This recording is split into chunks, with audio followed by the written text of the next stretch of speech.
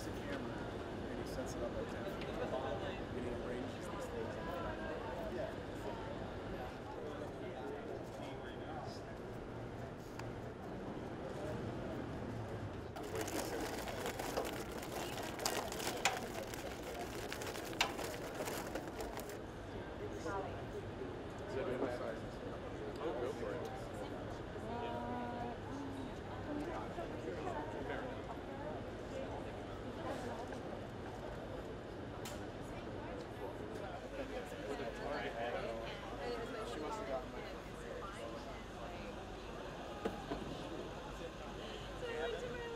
It's certainly strange. How could it not be? I mean, we're surrounded by buildings. We're in Manhattan. Like you're in Brooklyn, but it actually sort of manages to feel like a natural backyard.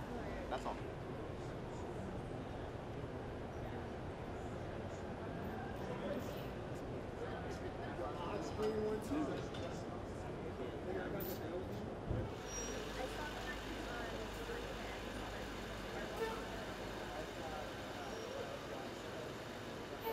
People love outdoor space, and no one has it. It's a luxury.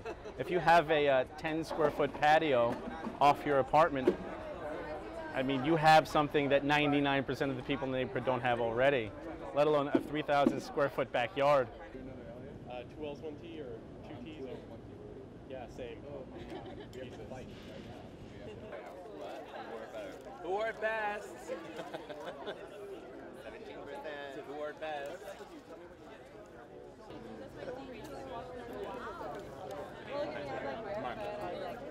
That's something that I feel like a lot of us grew up with, and it's something that we give up to move here. I feel like when you live in New York, you give up a lot of standards of living and, you know, to be in a city like this. And so having this open and available again is kind of like reminiscent of being back home.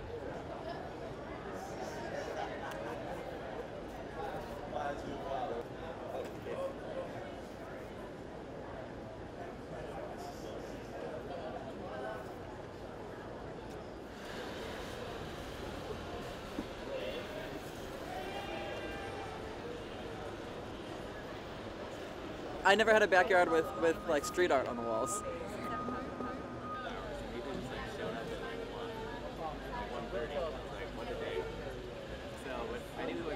We provide the space, and we provide 4 picnic tables, a grill, some coolers, your own porta potty.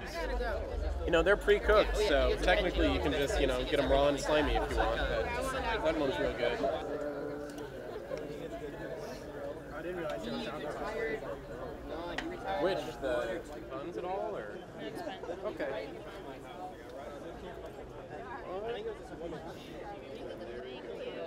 There's, yeah, grab it. Yeah, we've got a couple plantains on here.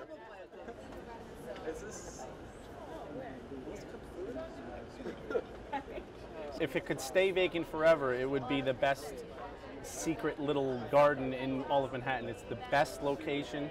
It's the largest outdoor grassed, sodded, whatever you want to call it, space, and it's perfect. I'm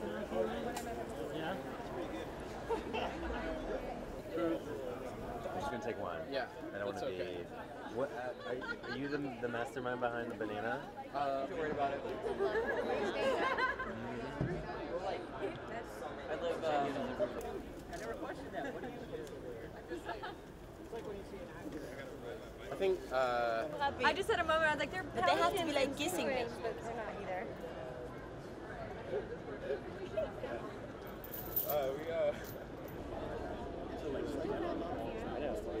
And then a lot of them the cameras get vandalized by